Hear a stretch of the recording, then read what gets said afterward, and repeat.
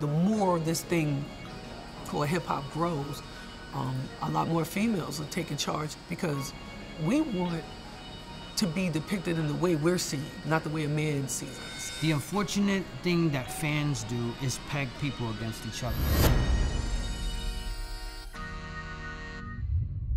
The number one song that comes to my head anytime I think about women in hip-hop is UNITY. Queen Latifah, man, like, that song right there. Who you calling The first rapper I ever met in my life seen Pepper from Salt-N-Pepa, and I just stood still the whole time. And my mom was like, you know, go up to her and say hello, and she was super cool with me. I loved it because I wasn't even looking at it like, oh, this is a woman rapping. I was just kind of like, she's dope. When hip hop started, it was everything. Embrace it. It was everything. There's no lie about that. About the time that hip hop got real grimy and gritty, that's when the deprecation of women came in, because they were basically street reporters, and this is what they were seeing in the street. The problem was they were grouping us all in.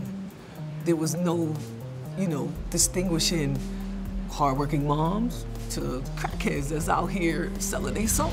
We all have to prove ourselves still. I know it's harder for women because women compete against each other. And when they compete against each other, they're not only competing against their opponents, they're also competing against a stereotype or a concept that a man may have. Guys thought any female in hip-hop was quote-unquote a video hoe.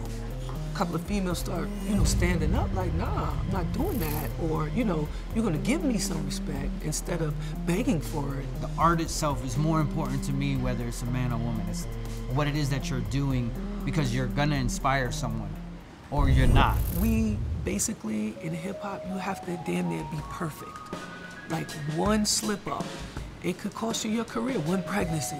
Look at Cardi, she hid it because she was scared to death. Scared to death that a baby was going to end her career. That's crazy to me. That should have been like the most beautiful time in her life. And she says it, that was probably the most terrifying. And as more women in hip-hop started getting into these male-dominated spaces, you know, defense, that's all the guys started playing. But now you gotta watch your mouth, because there's a lady in the room. You know, stand up. Stand up for those who don't have a voice in that moment, in that room.